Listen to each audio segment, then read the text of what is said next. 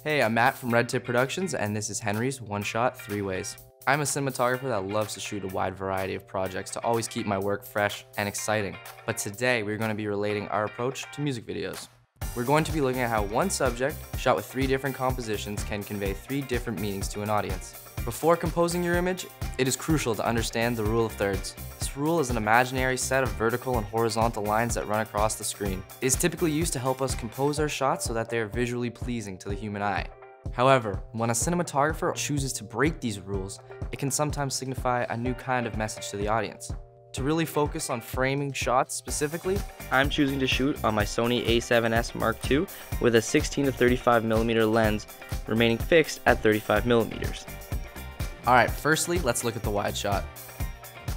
This type of shot is used as a way to convey a large amount of information to the audience. A wide shot will usually show the subject's entire body, as well as the location that they're in. For the music video that we're shooting today, a wide shot of the scene will help to translate to the audience a sense of spatial awareness or just general scene setting. It'll also allow the audience to see the full body characteristics or mannerisms of the artist as they perform. So for an untraditional wide shot, let's look at a Dutch angle. What is that telling the audience? It's important to think critically about everything that we place in the frame. Basically what a Dutch angle is when you tilt the camera slightly off its horizon line, and this portrays an uneasy feeling to the audience. Alright, so the medium shot is traditionally from the hips up when you're shooting a subject. The medium shot is a great way to get close to the subject so that the audience can gain some information about them. However, this shot can still convey lots of information about their surroundings.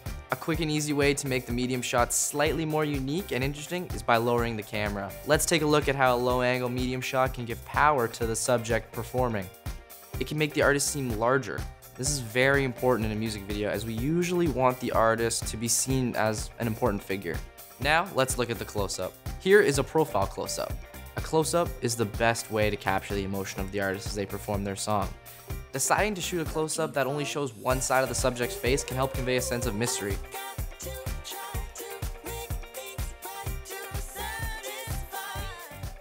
And there you have it. 3 shot sizes giving one shot 3 separate meanings.